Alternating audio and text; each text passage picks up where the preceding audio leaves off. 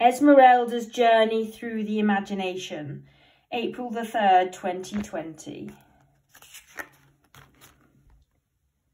Esmerelda is a cherub. She has a plush cape, which she wears resembling a hazardous witch, floating through space, stretching across extraterrestrial zones of lucid space-time, until suddenly there is an explosion. Boom!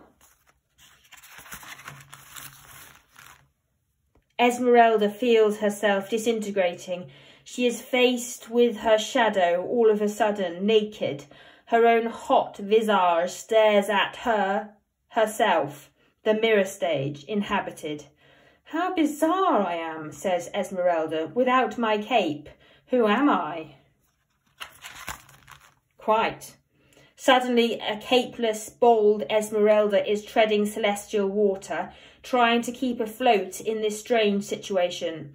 I have no idea where I am, she says, nor who I am, who I have become out here in the Never Never Land. I can hardly breathe. Help! Esmerelda takes a big gulp of air and plunges beneath the surface. Not sure where she is. She finds herself swept away in a cosmic tsunami of airless debris, pollution from an unnamed, undiscovered secret planet. She tries to paddle through the blue slime, but can't see a thing. Blind? Suddenly, Esmerelda sees a mongoose duck, surrounded by a number of starving, unhappy bots. Loads of them! Esmerelda asks Marjorie, the mongoose duck, if she needs any help, especially in these treacherous waters. Marjorie asks Esmerelda to help her herd up the kids, the bots. The bots are her kids. Esmerelda was concentrating so hard on herding up the kids that once again she lost herself. She is taken up by the storm, devolved into a molecule in the tsunamic rage, rampaging existence. Oops! Esmerelda's gone. Esmerelda has disappeared. Only a stain from her wonderful cape remains. Look, that's a stain from her cape. The storm continues to shred the cosmos to bits. This is a bleak, broken, swirling landscape, but that stain from Esmerelda's cape remains present, strong somehow. Suddenly, everything is sudden in this tale. There is land. The stain containing Esmerelda's presence bursts into our hero's new person. There is hope now. Esmerelda has transubstantiated and evolved. She reappears.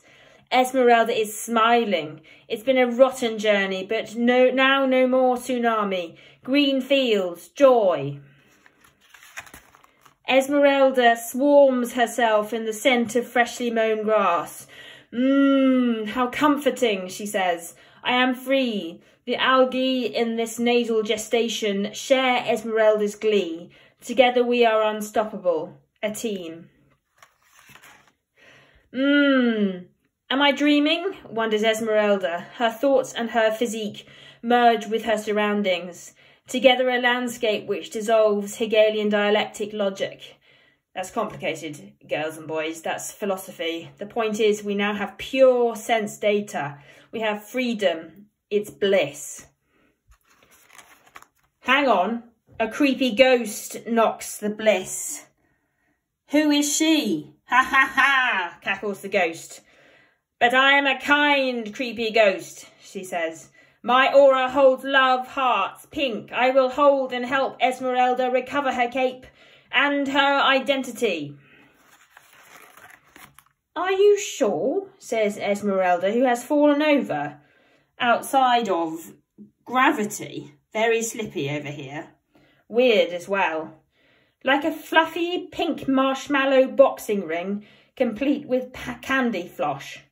Candy floss. Bizarre. Sickly. But quite a comfort. Hi! Shrieks a pink opera singer, greeting our Esmerelda in the circus that our situation has become. I can see you! The quark opera singer adds vibrato to her song. I can see you! Where am I then? Replies Esmeralda, because I can't see or find myself.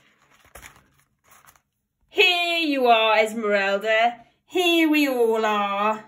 We meditate. We simply are, breathing in this vivid, nourishing moment, situated, safe and sound, always present and alive in our wonderful imagination. The end, the beginning.